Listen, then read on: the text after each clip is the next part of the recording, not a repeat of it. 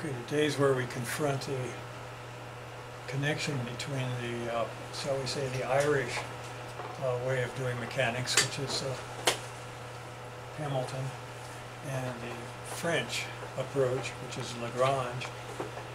And the idea is to understand basic calculus, basic principles such as the commutivity of partial derivatives and the chain rules that are used to calculate total derivatives as linear combinations of partial derivatives. So this is a quick review that we're going to do just of the basic idea of elementary calculus. But the consequences of that will be seen a little bit today as we look at the actual differential equations that Hamilton and Lagrange give. The thing that you don't see in conventional mechanics courses is a mention of the zeroth differential equation. So we're going to bring that up. And I think that just doing that makes it a lot clearer, stuff that comes later. So today we also are going to introduce what a contact transformation is. And we're going to be doing it geometrically. We're going to be doing it in a way in which it's very obvious why the word contact is used. But I bet you can find just about 90% of the mechanics books that mention contact transformations, but don't make any contact with the word contact. So it always shocked me after I finally realized that there was a way to see through some of this stuff. I will pause briefly to show how this business applies to thermodynamics. People don't have to take a thermodynamics course. I think a better place to do without it. But it's some people say it's the most difficult subject in physics, just conceptually speaking. And it's because of stuff like that. Now, the Legendre transformation is a very special case, and that's one that we want to understand more clearly. Then we're going to go back to sophomore physics, and we're going to use contact transformations to study an explosion. Just something that blows up in gravity, constant gravity. Okay, so we've got a lot to do, and so I'm going to be rushing through the review of partial differential equations here, which is predicated on, I used to own one of these things, a boathouse on Beaver Lake. They're kind of sometimes very rickety structures, kind of look like that, and the roofs are all sort of wavy-like. But here I'm just trying to represent a function of two variables, and then take a derivative of it, first going up this path right here, and then doing a completely different calculation that goes up this path and goes to there. And the idea is the boathouse hasn't collapsed, but this part of the roof hasn't fallen down the pillar here, or this one warped off in some other direction. So those two directions should give the same answer. That's really the idea of having partial derivatives.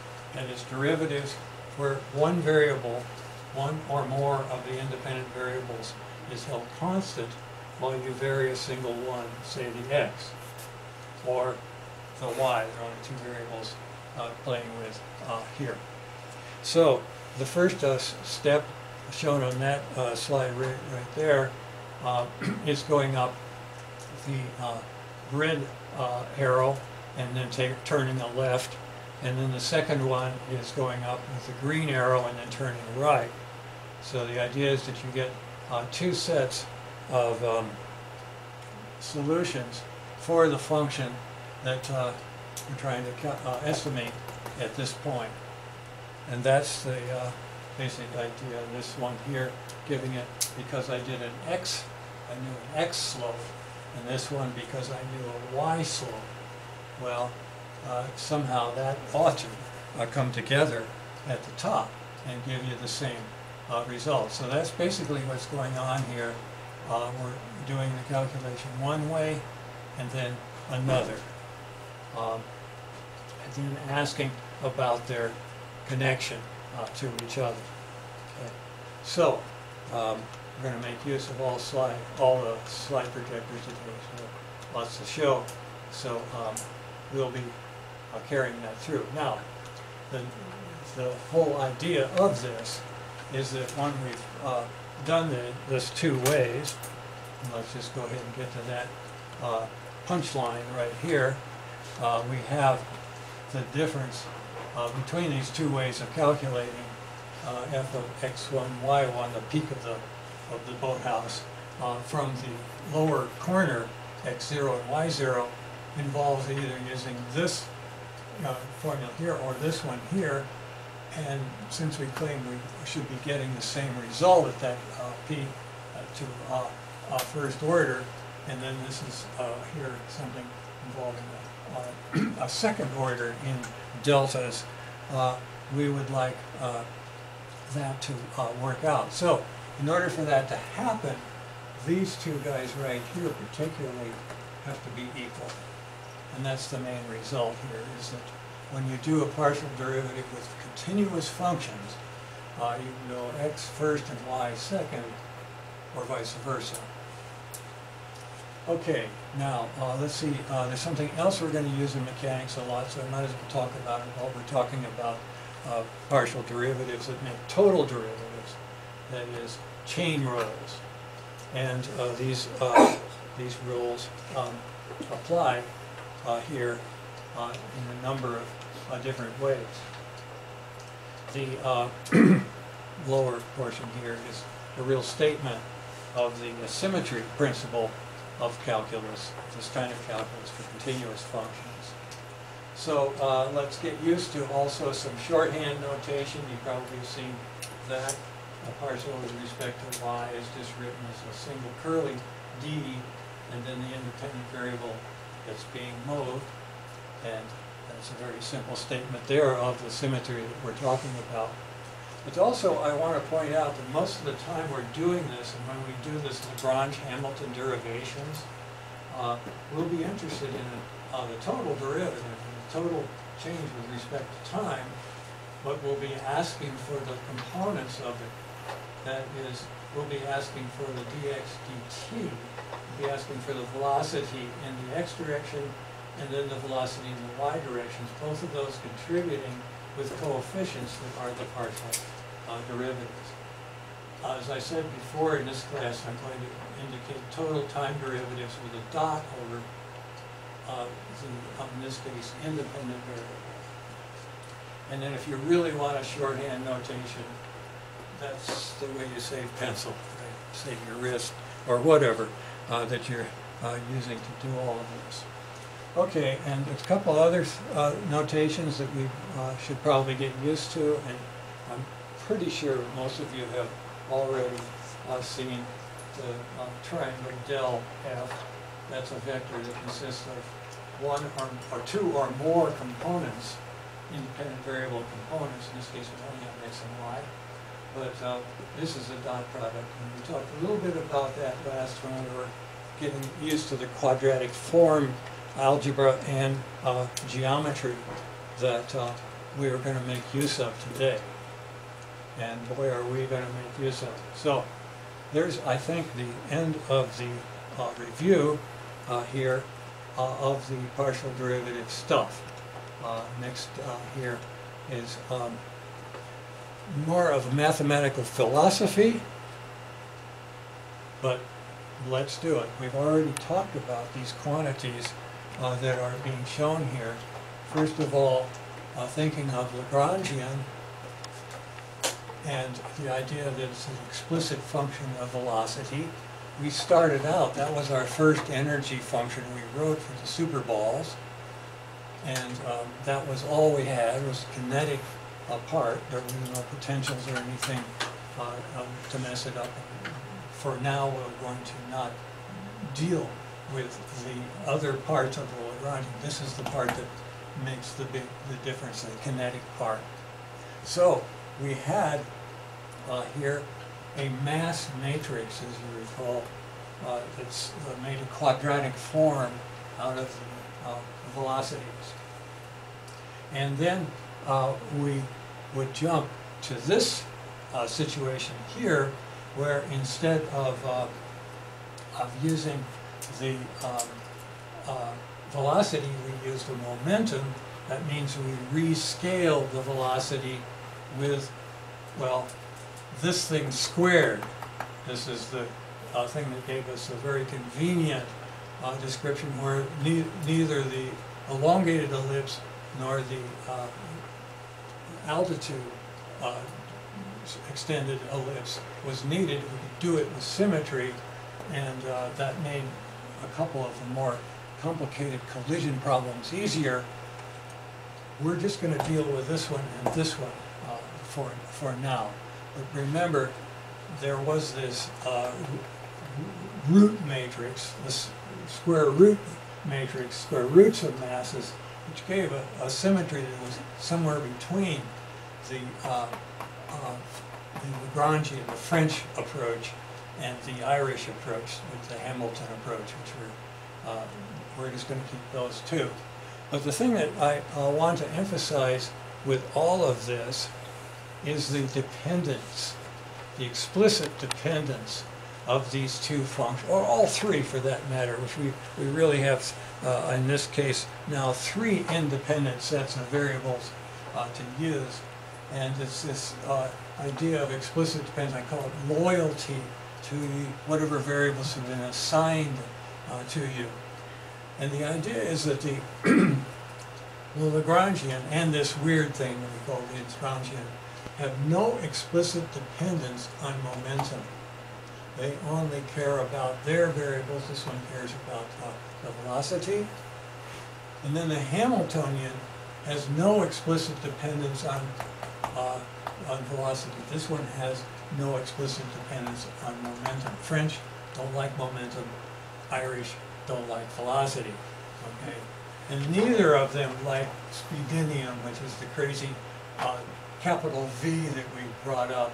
It's the square root of the mass matrix times ordinary velocity. Anyway, the way to write that, and this is what I call the zeroth equations of mechanics, that's this and this, well, right there, that one in particular is of interest. I'm sorry, this one in particular, we're going to forget about speedinium now. So the basic idea of this is that this loyalty is a very important part of mechanics calculus. So, as I say, astronomy is neglected for now. The dual ellipse geometry, all that kind of stuff is cool, but this is what everyone uses, so that's what we'll talk about. Now, basic idea here, having a partial derivative with respect to velocity, and giving this thing. The basic idea is that when you take that partial derivative, that gradient in the velocity space, you get momentum. And then when you do a gradient in the momentum space, you get velocity. So those are the two, shall we call, first equations. These are the zeros, these are the first. And it's important to point out this staging that we're doing here to get the main equations of motion for mechanics going here. Okay, so I'm going to keep, as I say, all 3 of these going here. To remind you what we came up with in the development of first the Lagrangian function of velocity and then the Hamiltonian function of momentum as sort of separate entities, was that they had a connection. And the connection was precisely the first equations of motion for either one of them. And that is, you know, just really a cool thing that happens there. The first equation of Hamilton is simply the gradient with respect to momentum of the Hamiltonian being velocity. And then over in the French quarter, the first equation of Lagrange is the gradient with respect to the velocity components, and it's giving us momentum. So that the momentum here is that the pointing to the Hamiltonian's place and the tangent to that is perpendicular to the velocity that lives on the ellipse that the French Lagrange would use. Okay, so this is something that we've got to take another look at from another view, and that's what's going to be happening here. But let's just go ahead here and take a look at some things. This is where we really introduce the whole idea of a what's called a contact transformation, and then explain why it is a contact transformation. The basic idea is that you're given a matrix relation like this equation that gives momentum as an operator on V, or its inverse, the inverse of that matrix. Those are both at work. One's the blue and the other's the orange ellipse. You might be tempted to rewrite it so that you just use the simplest Q form. You just want to rewrite this expression for the Lagrangian or the Hamiltonian, okay, as simply, I just replace this this Hamiltonian here. I know that this is V, so I would just get P dot V. The Hamiltonian could, you would say, just be written 1/2 P dot V, or equivalently, Lagrangian could be written 1/2 dot, well, P dot V or V dot P. And of course, do not forget, we're still doing classical physics here, so we don't have to worry about commutation of these as operators. That's quantum mechanics here in classical physics. They are identical. But the thing is, this is only numerically correct to write these. It's the differential properties of it, that is the equations of motion, that's wrong. This is not working. We've got to do something else. Okay, and this is the hard part of this lecture right here, is to fix this. We've got to fix this thing. We've got to write a relation, either this or this. You can either write H as P dot V or V dot P minus L. You can write L as P dot V minus H. Does that work? Okay, does that give us the first equations? And the idea is, this is after Legendre. That's another French mathematician, physicist, coming along and saying, hey, we've got a relationship between the Irish and the French. Here it is. And the idea is that the explicit dependency, that is the non-relations, give the right derivatives. Okay? The partial derivative of the Lagrangian that's being spoken about here with respect to momentum is identically zero, as is the partial derivative of Hamiltonian with respect to velocity, identically zero. But then you go in and use the expression here, partial derivative with respect to P of P is just plain V, and then here is the partial derivative of P of H, which does exist, and you get that V is equal to partial H with respect to P. That's the first equation of Hamilton. And then you get the first equation of Lagrange right here.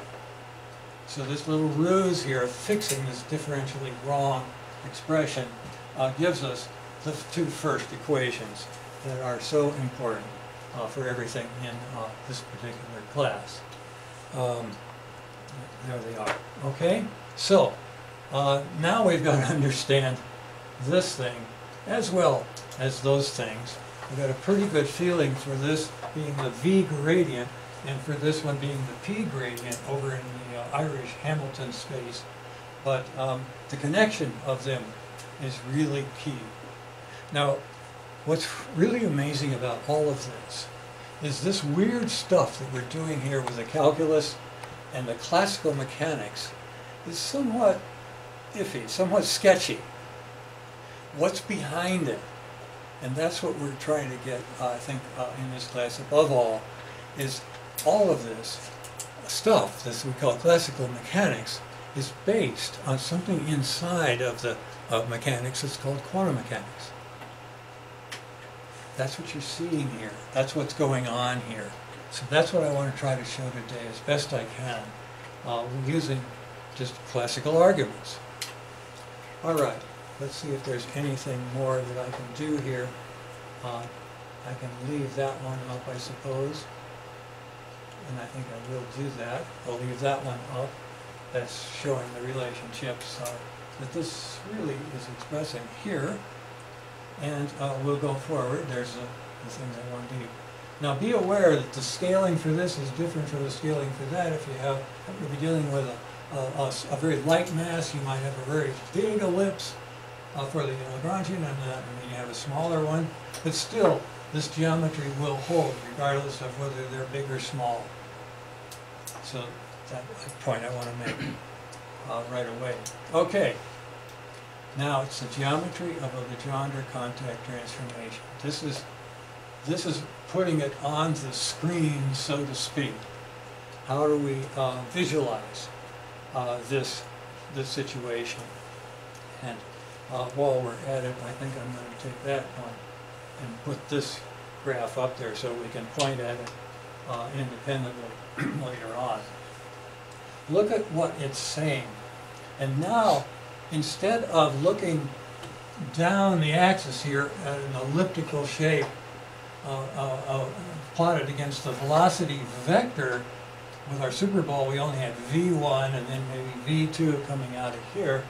I'm looking down now in the graph over in the extreme right there. I'm looking down at the ellipse, but now I'm studying how the slopes of this particular function, L of v, are related to the quantities over here, the slope and the value of momentum.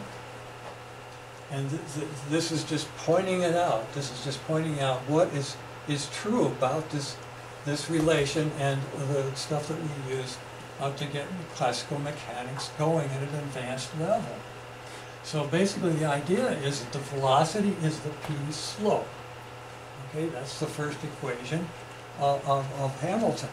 Okay, so this velocity of 1.0 is exactly the slope over here. We're interested in the slope and the intercept. The intercept, in this case right here, is down here, and the intercept, this particular value here, the p-slope intercept, is equal to the Lagrangian. This is the really crazy geometry that's behind this relation. Okay? And by contrast, the Hamiltonian here is minus v slope intercept, which is over here. Okay, so there's your minus the Hamiltonian just right there. That distance right there is giving that. All right? All right. This is pretty weird. Okay? The number of things are pretty weird here. That's weird. I mean, you're used to, when you change momentum, usually you're changing velocity, so how can this be zero? Same thing with this thing. When you're changing velocity, this thing's supposed to be a function of momentum. In normal mechanical motion, certainly they both would be changing, but still, this is zero. Zero. Okay? You got lots of paradoxes sort of going here. Irish-French paradoxes. Okay? Right?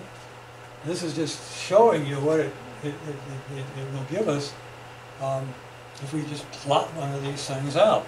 There's a sort of fat ellipse that's lying on its side on that diagram down there. This is the skinny one. If you look down on it, it's the one that's going up in the blue plot on the left on that far diagram. Okay, so we got all these connections between derivatives, slopes, and intercepts that make mechanics. This is exposing the thing geometrically, which I claim. Now, given that, I'm going to jump ahead here a little bit. This is something we'll be doing later. But anytime you want to, you can go to Unit 8 and start looking at this. But this is the way it looks with relativistic quantum theory going in its geometry. It's the same idea, except now you see momentum here being traced out on a hyperbola. That's called the quantum mass shell, and this is mc squared right here. And then this is the group velocity, that's the actual classical velocity. So there is the Lagrangian, okay, right there. It's just a circle upside down, but remember it had a minus sign on it. It's actually down here that it gets to operate in normal ways. And it's congruent to this one right here. And when you're just dealing with tiny velocities, and that's all we do in this building, we don't have tera-electron volts anywhere in this building yet. We talk a half an electron volt here and there in most of the work we do here. So we would be confined on this diagram to less than a pixel in all of the work that we do. But the thing is, the geometry of this thing is so beautiful, I just have to show it to you. And I will just go ahead here, and I hope it will come up. Yes, this is something you can click, and you can increase the size of it so you can see it. And then you can see how quantum relativistic mechanics really works. Now, when you get down in here where we work, it's all squished together, and you don't get to see this beautiful connection between the slopes. In this case, the slope on the momentum curve has an intercept right here that is at the minus the Lagrangian, and then the slope of that one comes back and hits here right at the Hamiltonian, and the Hamiltonian's function momentum. Momentum goes forever, so does the Hamiltonian. Lagrangian is cut off by the speed of light. You can't go any further than that. So here in one diagram is a sort of a really simple proof of this crazy stuff that we have to deal with when we just do classical mechanics by itself. All right? This is a lot to take, I agree, but these are all things that you can play with if you want to get a little ahead in this course and have some fun with that. Okay, so that little diagram, and it's sort of sketched over in the corner there, but it's not very easy. But you got to realize that Galileo has to take a walk. The light cone is something that has a finite speed that is seen the same by everybody, no matter what their speed is. That's weird, but when you start to look at geometry, that becomes sensible. Take my word for that one. Okay, that will come later. Okay, now let's go back to the calculus of this and see if we can explain it that way. This is appealing to something that's, if you wait for the normal progress of this course, we won't be getting until the last couple of days of the course. But you're welcome to look at it ahead of time. All right, one of the things I have to do is escape here, get this thing going again. You see the link? You see the link at the bottom where it says relativity? If you see that throughout the literature, that's this approach. Our cute name for the relativity of waves, light waves in particular. We seem to be the first to really take a close look at that. And every time we get a visitor, I bring him, I show him, and I think, God, that's the way I should have done it. So this is new. And it remains new for quite a long time. Okay, this is too, but it really isn't. This is something, I thought that I had figured this out myself. Turns out Arnaud, the great Russian mechanic, has something like this in the book of mechanics. It's published by Springer, and it's a mathematical book. It's called The Yellow Perils. The Springer mathematics texts are yellow and formidable. Okay, the idea is to make this not formidable. That's my goal for physicists. Us. Okay. Now let's take a look here what it is that's going on. What I'm trying to do is explain how Legendre transformation can work. How do you make this partial derivative of the Hamiltonian with respect to velocity identically zero. How do you make this Lagrangian partial derivative with respect to momentum identically zero? What's going on here? So let's look at Lagrangian first. Lagrangian is indeed P dot V minus H. So normally what we would be doing is plotting P dot V as a function of V here, minus some constant H, which is the intercept. Okay? And we're examining this. We're examining this intercept, this decreasing intercept, as we come up to a point that we're interested in called the contact point. That's where contact comes in, leads to a unique tangent to the LV curve at the tangent contact point V equal this. So as you're testing all these different lines that this equation gives you with different intercepts, and you're trying to find the value of the Hamiltonian that will put you, for this particular velocity, right on it.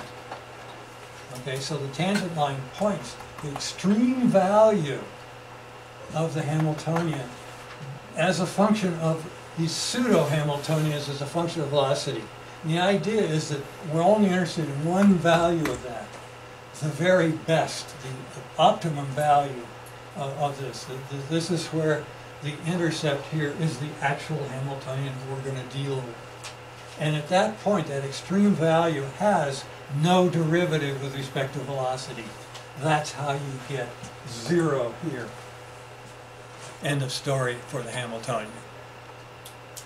Okay, this is a little squirrely, but this is the calculus of contacts, of contact transformations, which we're going to be playing with in a more lucid manner in just a little bit here.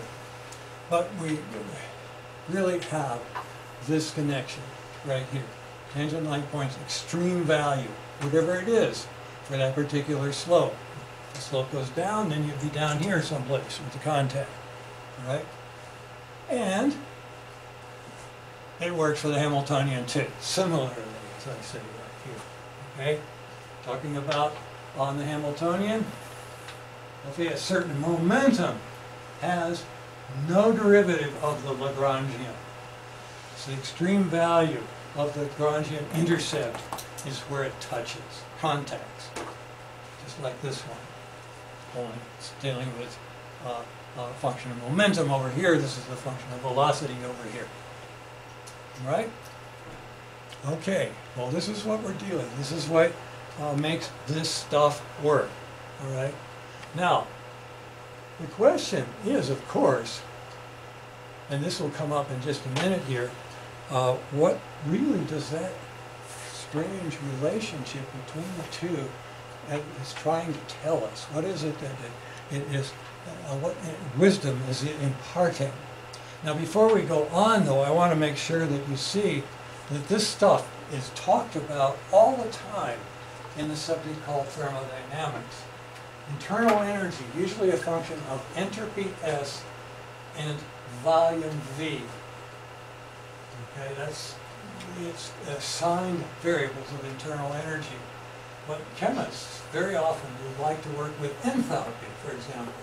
It uses the letter H. And it's a function of entropy, but now pressure. Okay? And the Legendre transformation of this to the internal energy involves a product, pressure, and volume.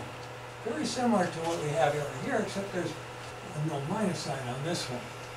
But that's okay because they take the derivative, minus the derivative to define the pressure in terms of a derivative with respect to that. So, we make a connection here. Well, Lagrangian, a function of velocity and position, we're talking velocity as a kinetic quantity, is defined as a function of position, velocity, okay? A new function, Hamiltonian, is on the right-hand side here, depends on, well, not entropy, it depends on position. Okay, well, that's the same for both of them.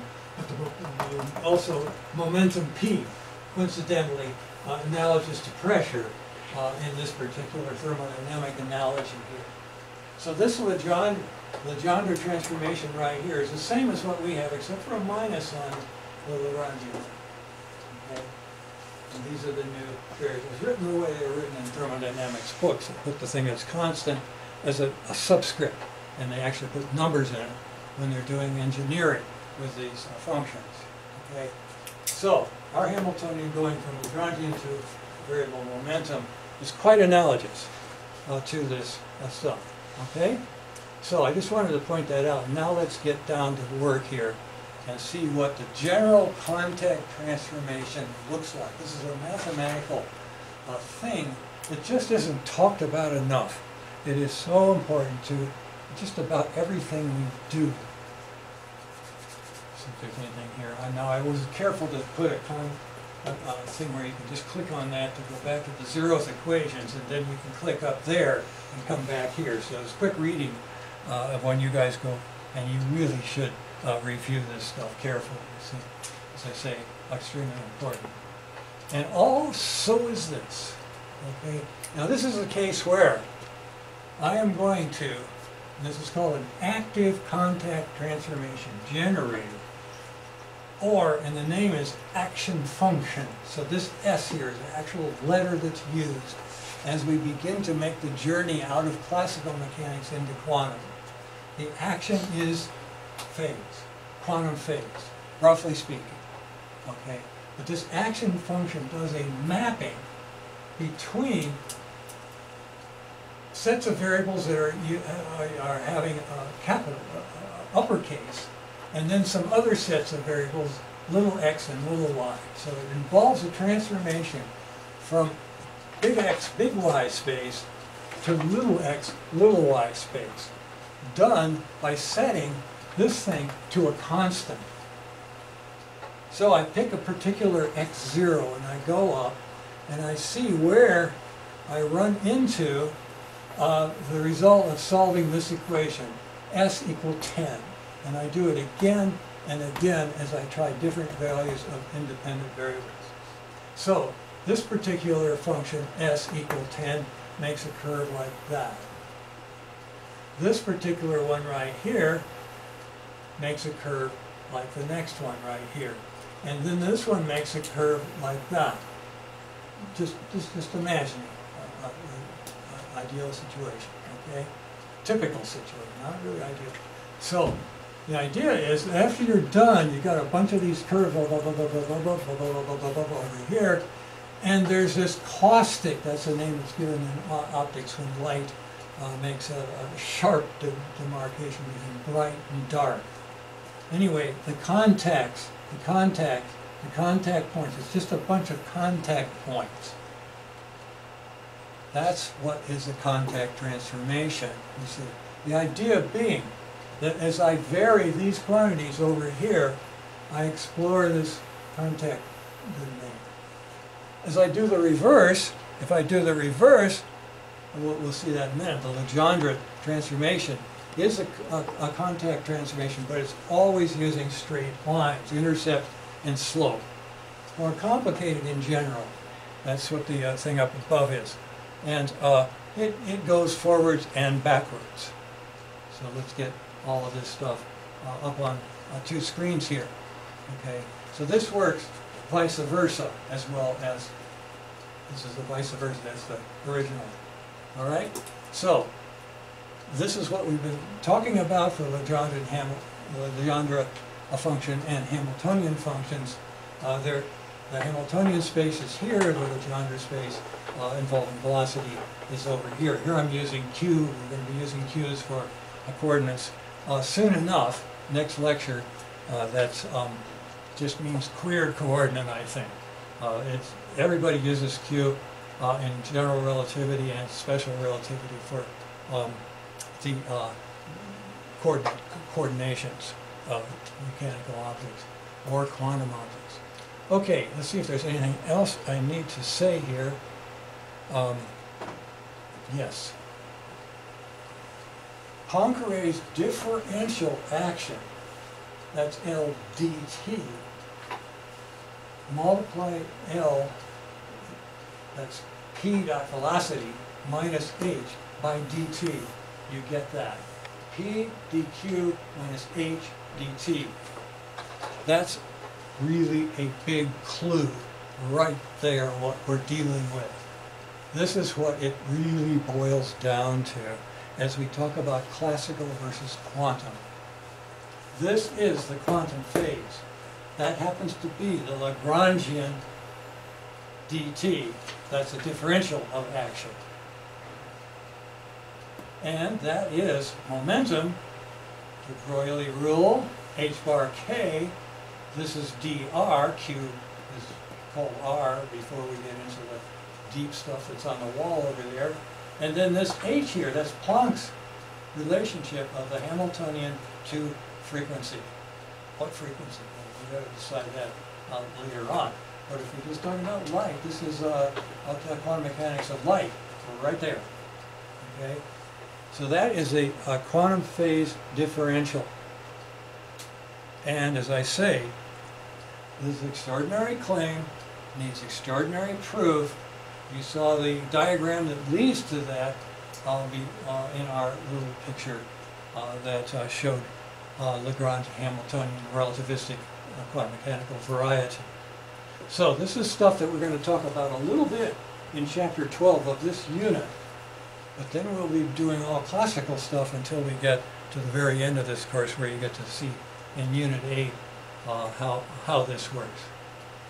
Okay, so this is a lot of stuff.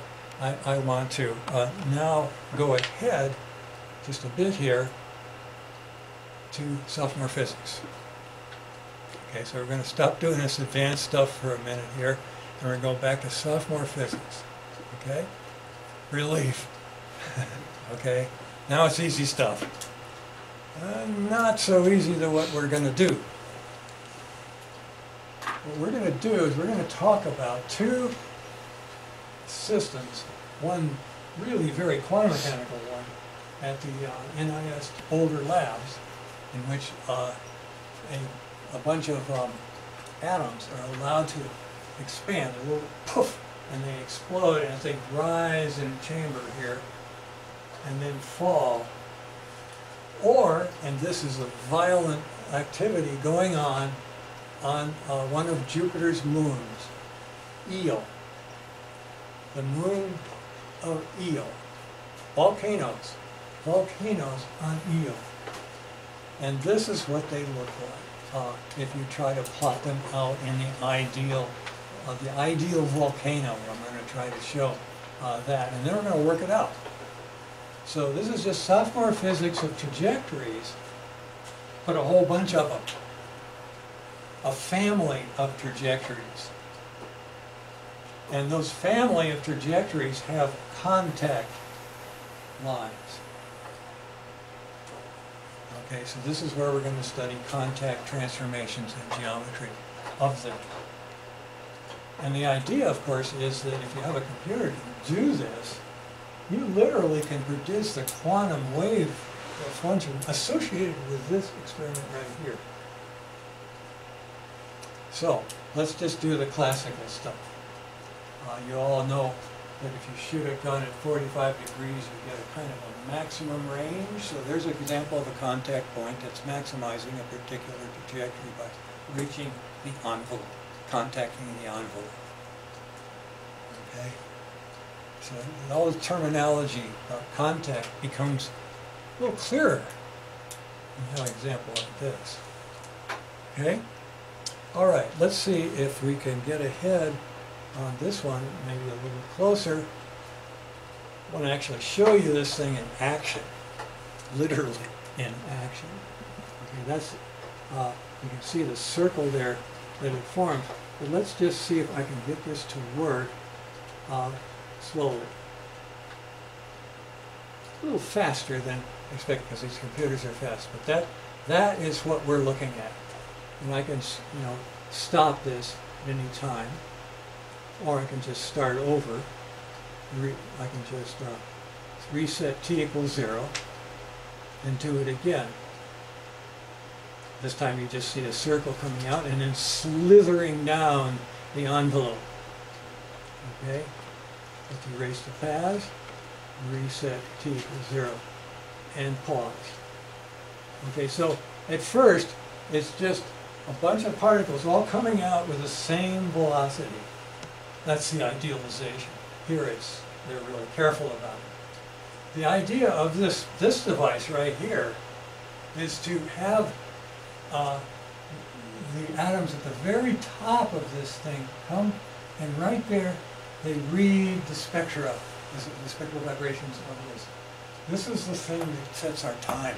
For a long time we've used this. This is what's giving you a 12-figure accuracy on clocks.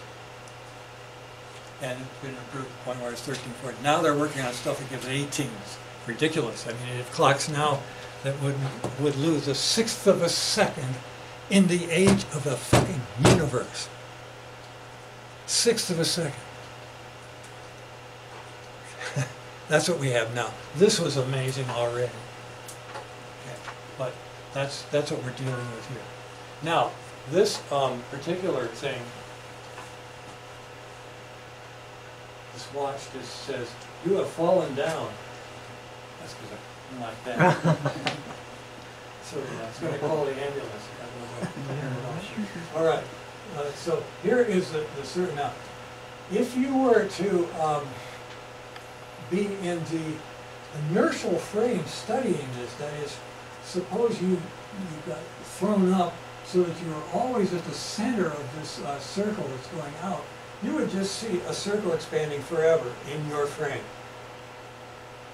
I mean, that's a trick you can always do when you want to explain complicated things with a gravity field, is just get yourself in the inertial frame. That means you fall, or you leap up and fall. In this case, you leap up and then fall with a circle. So you fall with the center of the circle, and all you'll see is these balls going out, expanding around you at a constant rate. Okay? Until you hit something on the way down, right? So that's the trick here, you see. But to sit here in the lab frame and let this resume, okay, you see that right about there, this particular ball reached the top, stood there for a while, a tiny instant, right, and then begins falling. So here's the ball, still spherical, okay, but now it's got a contact point to an envelope that is itself a parabola. That's what we're dealing with. And this is what the homework problem on Wednesday will be dealing with. You'll just be mostly working with this particular example of a family of trajectories. Something that I think is really important. Let's just go a little further now. The contact point now, pretty close to around in here. It's hard to tell, you see, that's the thing about contact points, is that they, once you are one of them, as long as you stay on that contact curve, you don't have much change of any of the variables associated with you. And so finally it just falls all the way, and we just stop right here, where the contact point is now way down here on the extent of this parabola here. That is the parabola that all of these trajectories together make. They make a perfect parabola. Okay? And that's kind of what you're seeing right here. You see the ends of a, well, it's not quite a parabola here because we're talking about a non-uniform gravitational field, that is a Coulomb field, spherical. This turns out to be an ellipsoid, but it's so close to a paraboloid that good enough for folk music. For a few will come later, we'll solve that too. But this is the one I want you to look at first. Uniform gravity, something blowing up with constant velocities in uniform gravity. Okay? So, this is just a big picture of that same thing. Obviously, you can click on this to play with it, and you can change variables like that. They're all right up front in this particular application. You have to go to the control panel to get most of the things here. Okay, so let's do the physics of this. That is, let's remember the formulas for parabolas, trajectories. Okay, basic idea of the x coordinate. That's really simple. There's no gravity in x, so whatever velocity I give this thing, and it will be determined by the angle that I shoot it at, alpha. Okay, say 45 degrees, but 90, 0, minus angles. Okay, you shoot in all directions equally velocity. All right, and of course that means that the x derivative, the velocity derivative, is a constant depending on the value of your elevation of the initial trajectory. And then y, well, y's got a minus 1/2 gt squared, this constant gravity. Okay, and there is also something associated with the sine alpha. That is, if you give this a certain velocity and there wasn't any gravity, then this would just be equivalent to this, but with a sine instead of cosine. So you all remember this. You don't have to lecture too long on sophomore physics, do I? Okay, you got this, right? And then the derivative of the thing, things like that. Okay. So what we do is get rid of time. We just put these two guys together, so we get y as a function of x. So we get y equals some constant, in this case the tangent of the angle alpha, and then a constant here. The complicated looking thing involves the x squared that this would give you. And so we end up here with a tangent alpha expression and then an inverse cosine squared expression having x squared. That is supposedly the equation of one of these blue curves. But you name the alpha and it's a different curve. Okay, picking the alpha differently, all of these curves right here are all summed up by this. So the question is, how do you take that thing, and I escape over here to get to that point, how do you take that thing and let's see if I can escape here. I should have gotten that thing. I think maybe that is it right there. Yes. How do you take that and analyze it? Okay. So here's a solution. This is one way to do it. I produce an active contact transformation generator. All right.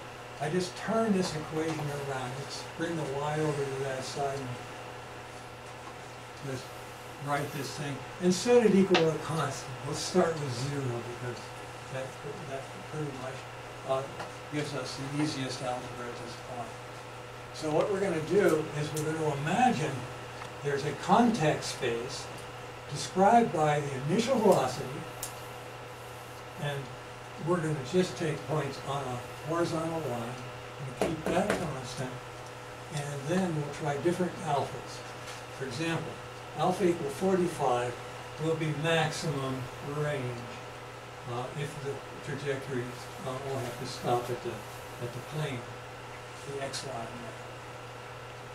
there. And then, as I vary that angle to higher angles, I will get another trajectory, and then another, and then finally one that just goes up and falls back down.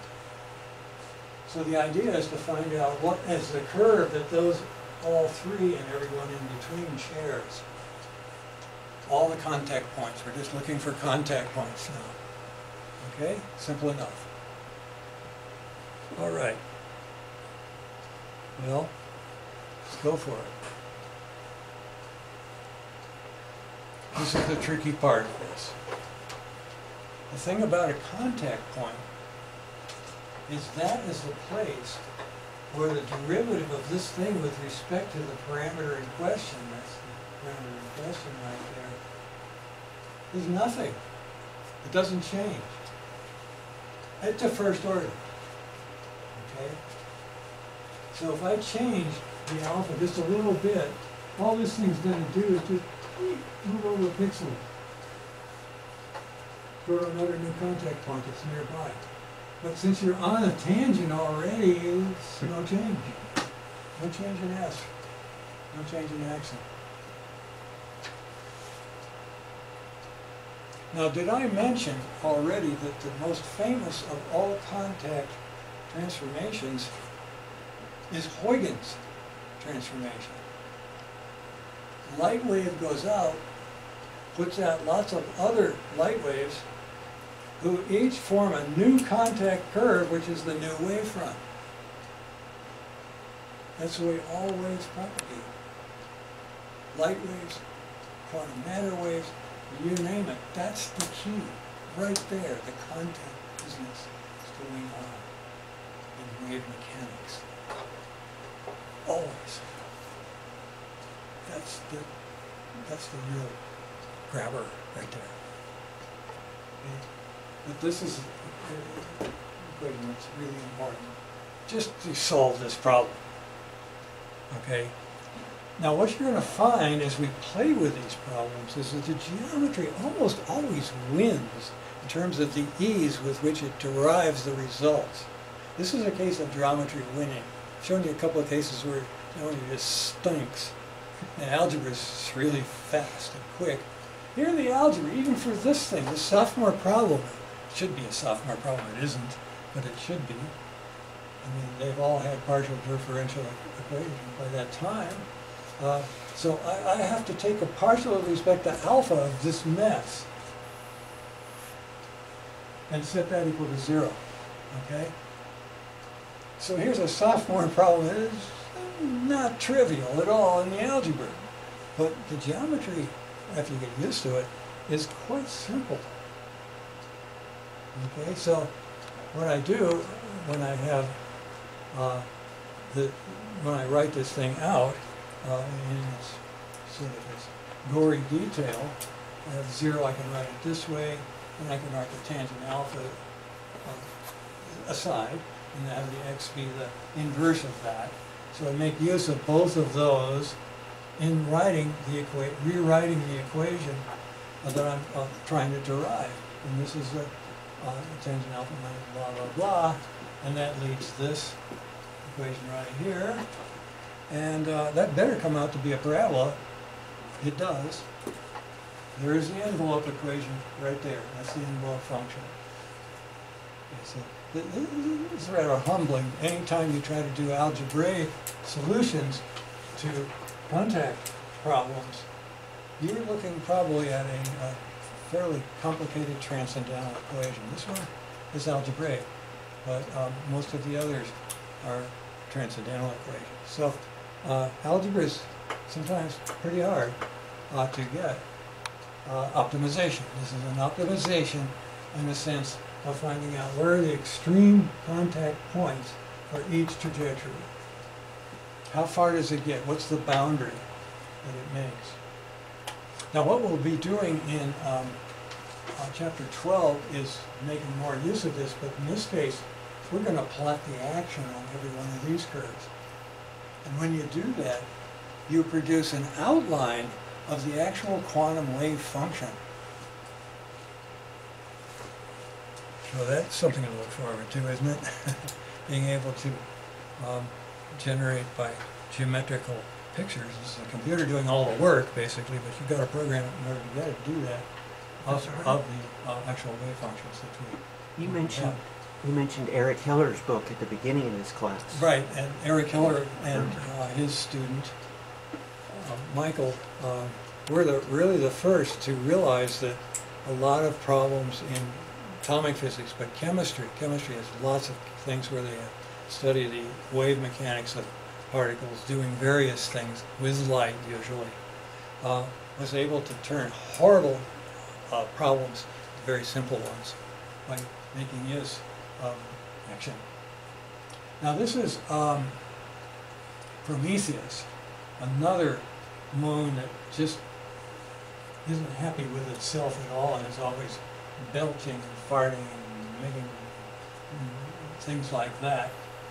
Okay, and now of course the velocity isn't exactly constant for all the things coming out of that. Neither are they necessarily going in random that is spherical distributions, but still almost every one of the volcanoes that have been photographed have the almost parabolic shape. As I say, the elliptical envelopes is still harder to calculate. This is trivial compared to that. So anyway, there they are. This is just to give you a couple of links to the Galileo and other explorations that occurred to see this. And then also, when NASA draws pictures, sometimes they don't draw them very well. I say this is a pretty bad sketch of the plumes. I call it the Las Vegas model planetary ejecta. It's got a flat top on it. Kind of looks like one of those fountains in Las Vegas. So that's definitely not, but that's just a sketch. That's crap. As you can see in all of their photographs, there's a nice rounded shape of the plumes. Okay, so that I want you to be aware of. Now, how are we going to do this, the geometry? And that is just in the last 10 or so minutes here, I'd like to show you just a couple of things that help you understand the geometry of just this problem right there. And I remember I told you that you could associate every point on the parabola, particularly the points that are above the focal plane, like this one, and this one's even higher, with an American kite, the standard, not the Chinese kite. Chinese kites are all kinds of wonderful shapes, and some of them look a lot like that, and there are box kites. This is a very special kite right here. It's simply a square, and the geometry of the parabola has you have a slope of 1 opposite the focus. It doesn't matter what the parameters are for that parabola. If it's a parabola, opposite the slope, you'll have either plus or minus 1 as your slope, and that means you'll make a square kite, which will be pointing directly at one of the p factors.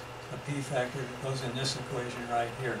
That is the lattice radius times 2, or 4 times p factor. So lattice radius is 2 times the p factor of the parabola. All right. So there's a tangent pointing out that one. As I go higher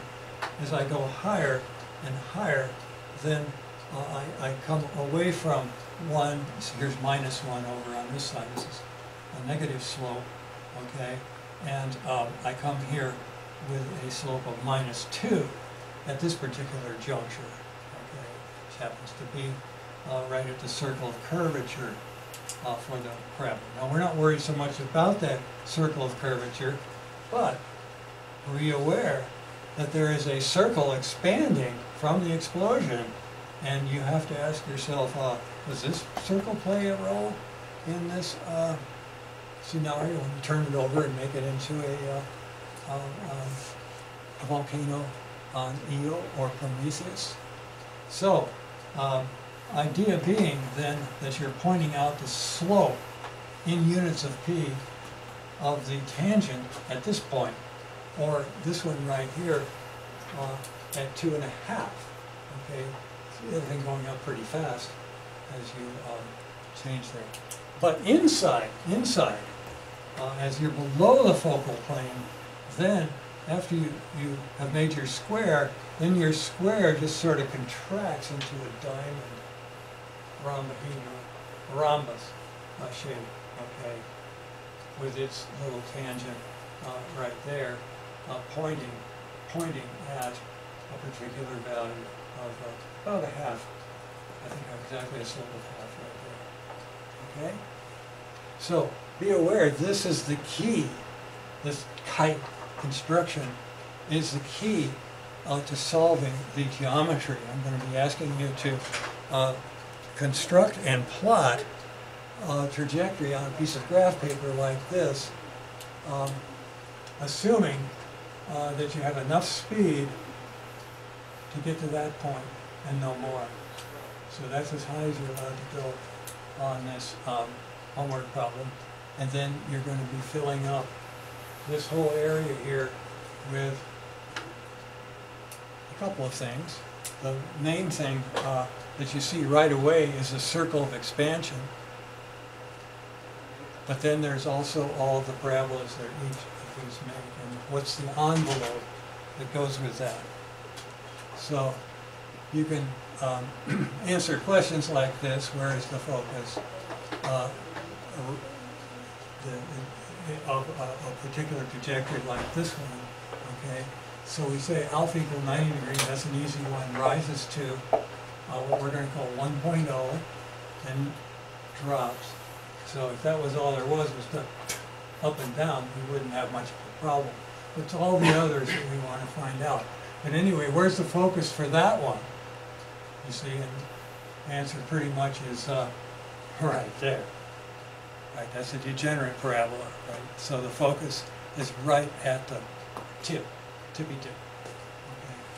Okay. Now, where is the blast wave at this particular a moment when it reaches that high? Okay. Well, that's fairly obvious. The blast wave has to be containing that point, and it has to be centered here. So there's a circle that gets you started on that part of the thing. Okay. And then, where on the x-axis does the 45-degree path hit? Okay, we're talking about x-axis and 45. Okay, well, you know that's a maximum range. Maximum range has to be right there. So that's one that you can psych out pretty easily, and so forth. So these are all things that set basically the parabolic kite. There's the parabolic kite right there, pointing to its and the thing that you can prove fairly easily is the directrix for the trajectory is here. And I'm getting a little ahead of myself, but you need the directrix for the envelope. It's going to be somewhere else, and that's part of the problem. So these are all questions that you ask to answer to finally create a diagram of this. So I'm going to be asking you to get the blast curve. This is the blast wave that was existent when that point was reached. Then that blast curve slides down an envelope that this thing makes. That the envelope that we saw.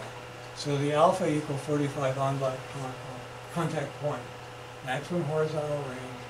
So it must be tangent to this blast circle. That's what we call it, the circle. It's as though the thing erupted suddenly and produces. They haven't ever seen that. They've never been lucky enough to see a volcano starting up. They're usually running for hours, and then they sort of peter out and then come back on opening sometime later. Okay, so all of this, these are things, and then the question is, where's the focus, where's the directrix for the external envelope, as well as each trajectory? Where's the locus of the focus? Okay. This is just going a little bit further with the analysis. Okay. Now, one of the things that's interesting about this is that when you do get this is a circle right here, but then there's a parabola that's just contacting that, and then there is parabolic envelope, and at this point you can sort of figure that out, figure out where that is.